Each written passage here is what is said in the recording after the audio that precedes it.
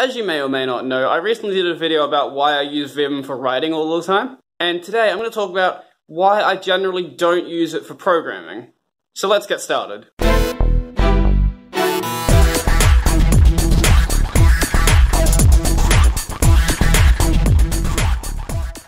Good morning everyone, and welcome back to the channel. So I would say there's probably two main reasons why I don't use Vim for programming.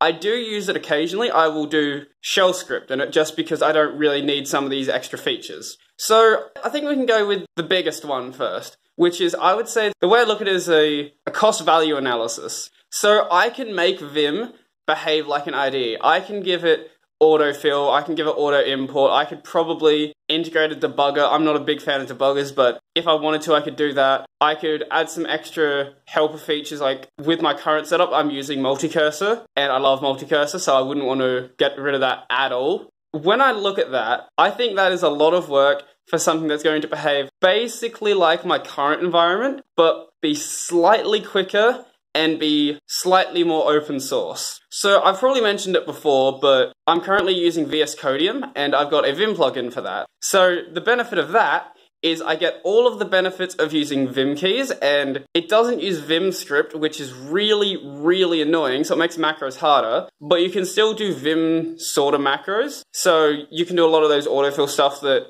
you would do with Vim. It comes with actually, it doesn't come with auto input. There's an extension for that, but it comes with autofill, which works pretty well for every language except JavaScript, because JavaScript is just such a dynamic language. It has a debugger, which I never use because I'm not a big fan of debuggers. I'll talk about that in a separate video. They're very useful, but a lot of the time they add extra complexity when you can just get around it with print statements. But that's not related to this video, we'll talk about that when I get to that video. So the Vim plugin that I'm using comes with multi-cursor, which is awesome. And I miss it every time I go back to Vim. I should just install it. Even though I'm not going to use it often, there are occasions when I do want to use it for editing text. So I probably should just go and download it just so I have it. VS Codium's quick file browser is also really nice, and it generally finds everything that I want it to find pretty much straight away. The only exception is when I have regular classes and test classes. Occasionally it will give me the test classes, which is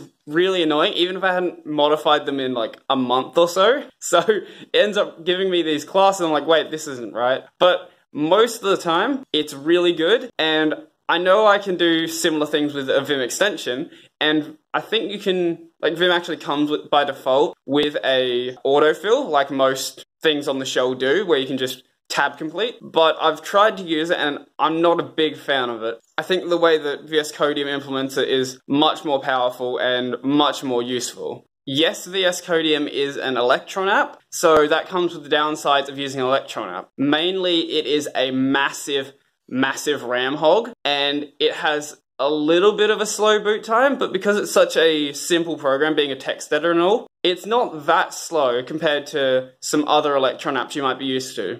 When I launch Vim, it launches basically instantly. When I launch VS Codium with like 10 files already open, it launches in maybe a second or two. And honestly, that is perfectly fine for me. It's much better than when I was using an IDE, which, even though I love the JetBrains suite, I really don't want to deal with like 30-second plus load times, which that is just completely insane. And it mainly comes down to those programs loading so slowly because they have all these features that I'm never going to use. And this is basically why I like using code editors rather than full IDEs. So my other main reason for wanting to use VS Codium over Vim, which the hardcore Vim fanatics will definitely not like, and that is that I have a lot of muscle memory with using a mouse.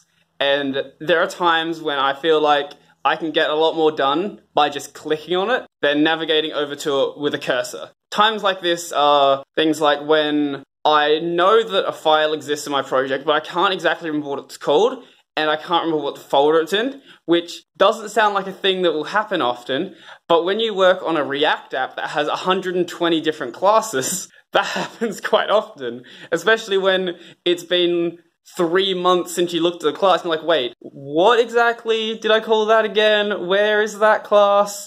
So in those times, which happen far more frequently than I would like to admit they do, I find it easier just to click through stuff than try to navigate through it with my keyboard. Obviously, I could do it with my keyboard, but there's just 20 years of muscle memory to deal with there. And I don't want to try to slow myself down just for the sake of being entirely dependent on the keyboard and removing the mouse from my life. I try to remove the mouse as much as possible, but when I think that it's going to slow me down, I don't bother, because honestly it feels like a waste of time at that point. So I think that might be pretty much everything for this video. If you like this video, remember to like and subscribe and hit the little bell icon below if you want to see more from my channel. And if you think your friends will like this video, remember to share it with them as well. So I don't think I have anything else to cover. So I reckon that's it, and I'm out.